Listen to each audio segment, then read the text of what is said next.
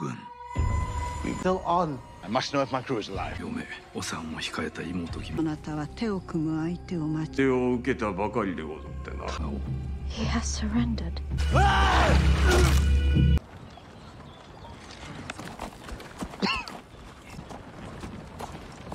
まあ、釜茹でよりはした。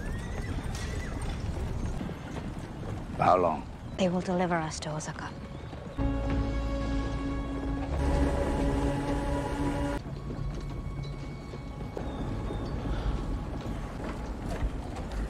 I need to stand with us anyway. Someone died fighting. And my translator, what becomes of her?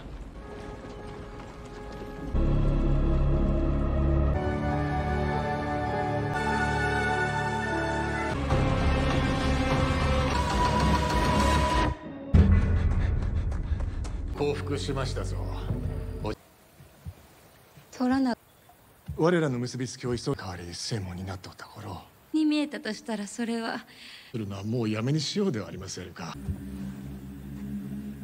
どうぞ。意味のない夢物語を死んだのなんだ。忙しい。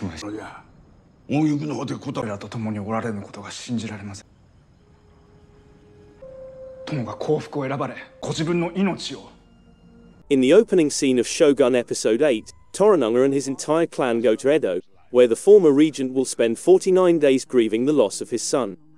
The army of Seiki Nobutatsu is positioned on Edo's edge to make sure Toranaga doesn't try to play the wise guy. The main focus of Shogun's 7th episode was Seiki Nobutatsu's, Toranaga's half-brother, treason.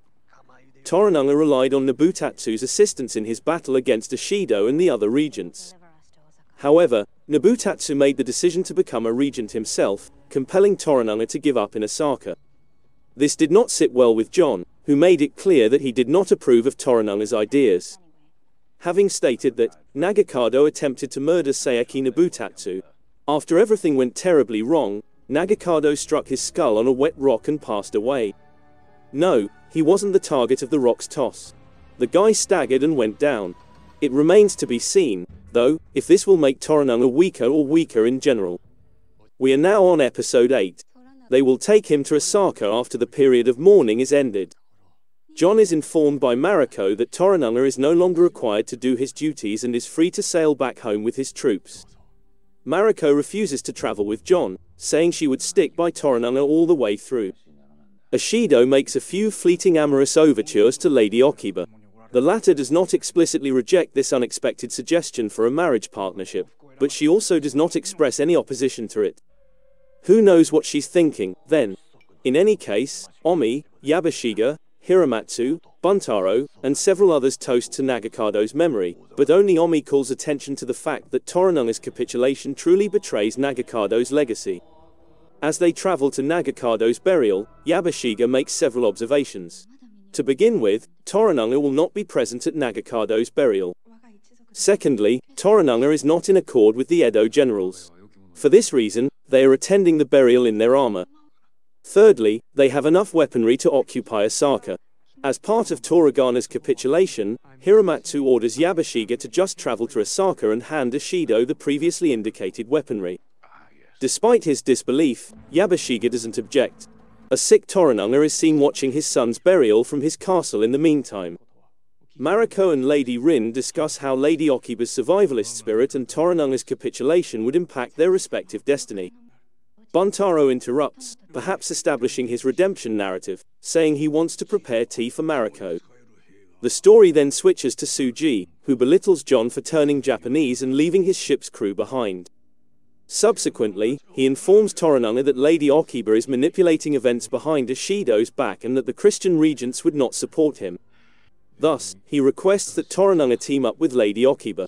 In the best-case scenario, the heir will support Toranaga in such case, giving him the power to overcome Ishido. Hiramatsu accepts this suggestion. Mariko also does. Toranaga, however, makes it apparent that he intends to proceed with his surrender. He assures Tsuji that he would still be able to build his church and that it won't affect his pledge to him. Furthermore, he requests that Tsuji travel to Osaka and accurately describe all he's seen in Edo. Hiramatsu sees that as a sign that Toranaga is pulling a huge hoax and has more tricks in his sleeve. Then, Buntaro and Mariko once again come into focus.